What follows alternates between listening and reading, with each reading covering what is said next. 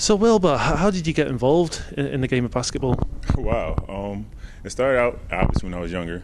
I actually started out quite late. Because my first love was American football, so I didn't really get involved in far as basketball heavily until I was about 14.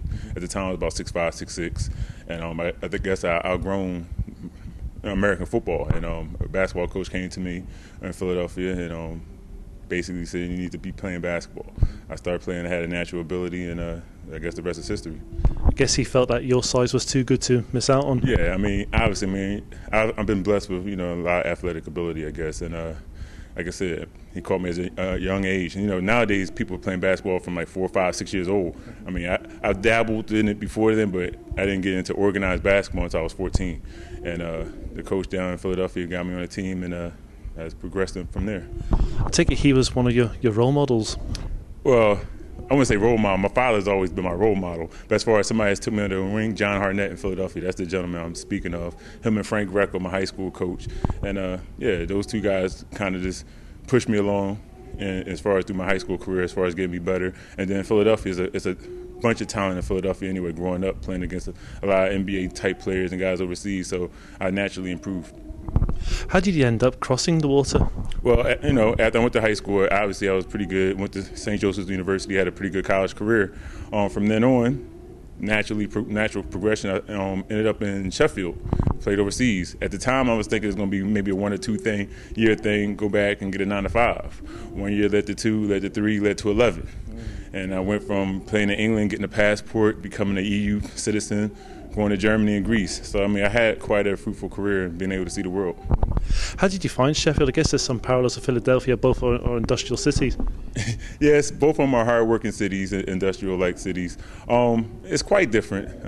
Obviously, Philadelphia being quite large, Sheffield is not as big, but it was nice. Being my first experience away from home as far as overseas, it was nice to be in an English-speaking country. The people in Sheffield was quite nice, and we had a winning team. So I had fond memories of Sheffield, and it was good. Because you do have a couple of winners' medals in your pocket from that time. I tell these guys because I'm the old guy now, so a lot of guys that's on the team now don't remember when I was here the first time. But I have quite a few medals from my time in Sheffield and Brighton when I was here, my first stint in the UK. And I try to tell guys like Rob and Blake that I am a winner, but they fail to realize that. Because it's quite an irony. You have a winners' medal about the same time the Rocks were getting off the ground. Yes, exactly. When we was winning Edinburgh Rocks and the likes of Ted Berry and Billy Singleton and stuff like that, and they were just starting. And matter of fact, my last game in the UK when I went over to Brighton was against Edinburgh, and they beat us in the playoff final. So yeah, it's quite an irony actually. You moved to Brighton, so you worked with one of the most colourful characters that BBL's seen, Nick Nurse. What are your memories of Nick? Well, Nick Nurse, first of all, before Nick, I actually was hired by Ronald Freewall was there, and I was there, and I had a pretty good season. It was up and down, but we rose from it. Then Nick Nurse came in for my second season. He's quite a character, but a lot of people have different opinions of Nick Nurse, but I respect Nick Nurse a lot actually because despite what a lot of people say about him, might think about him, he's a hard worker.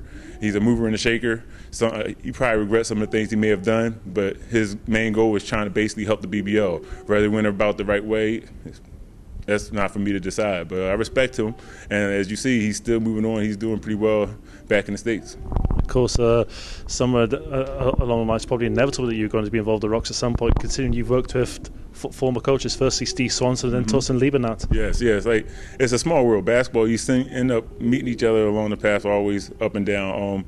Like I said, when I was in Brighton, Steve was assistant coach with Nick, and obviously he moved on to here. And throughout by the time he was here, I was in Germany at the time. He would call me on the phone, try to get me back coming over. And then obviously, who else? It was Torsten. Torsten was my coach in Gießen, my first year in Germany. So yeah, and he also came here. So it's a small world. And then down the line, I'm back here. So, and both of them have contacted me since I've been here, congratulating me, saying I should have been here 3 years ago when they both was coaches. But things happen. Both were quite fiery characters when they were in charge of the Rocks. Did you experience any of that fire when you worked under them? Steve is funny because everybody sees Steve. He seems like real button up and quiet.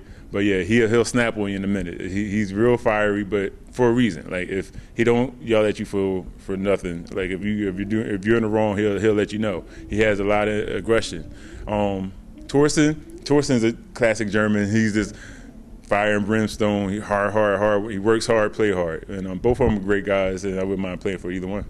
Because Tuss was trying to convince all of us when he was here that he was like this back in Germany, because the referees were often on the wrong end of his outburst at times. Was he like that in Germany? Well, he probably was taken back when he came here and saw the referees here, because but the referees in Germany used to give him a hard time, and he used to actually go at the referees quite a bit. But like I said, once he got here, he probably was taken back a little bit more. He's always been like that. He's a fiery character, and like I said, he know nothing but working hard.